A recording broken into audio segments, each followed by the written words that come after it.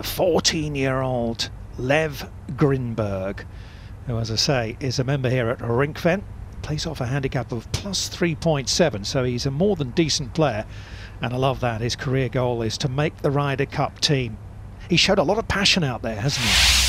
It's been a lot of fun to watch. And this was the 10th hole. It was his first hole yesterday, missed it left, but look at the quality of this shot. Landing it just in the fringe, letting it release to the hole, and no, inches short of going in. Superb chip. Yeah, gave him a lot of confidence to the next, the 11th, which is a drivable hole, or it was yesterday. That's for a birdie, 1 under through the first 2. On to the 17th, the par 5, his 8th hole. Look at this, going in at pace. That's a young man's putting stroke. Gives it the fist bump as well. He was right into it. So round the turn, and you would think he'd start to get nervous now, but none of that. A birdie at the first, which was his 10th hole, and he's really cooking at that point. He was, he parred the second. This was at the 3rd, hit another good little wedge in here. Punching the air with delight. Truly exciting stuff. On to the 5th, the only other par 5 on the course here, his 14th hole. Lovely touch. Saw plenty of that, didn't we? Around the greens, that would lead to another birdie. And just to tidy off what has been an amazing first 36 holes.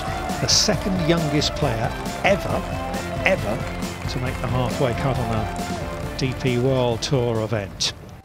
Lev, thanks for joining us. I can only imagine as a 14-year-old how it feels to make a cut in a DP World Tour event and play in front of your home club fans and receive that sort of support. Just describe the experience for us. The experience was good, especially like my second day. I grinded out and I played really well. My chipping, my short game was really good. And yeah, I would like to thank everybody for the support, especially people I know and just everywhere else in general. Now that you've played alongside these guys in competition, where do you think your game measures up? Where is it good enough? Where does it need to improve?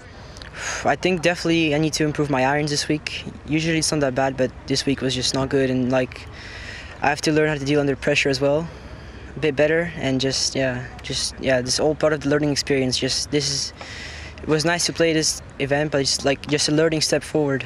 Yeah. What is the long-term plan for you? Presumably you want to ultimately become a touring professional. Yeah, I would like to win every major in the FedEx Cup, the minimum. Wow. Yeah. Those are big ambitions. Thank you. What about, you've been signing autographs this week. How have you found the adulation of the fans? Because everybody's been behind you and supporting you so much. Yeah, it was nice. I like to sign, and it's the first time I ever signed, so I have to practice a bit my autograph and hopefully do the best. In 2 weeks I'm playing the Dutch Open as well.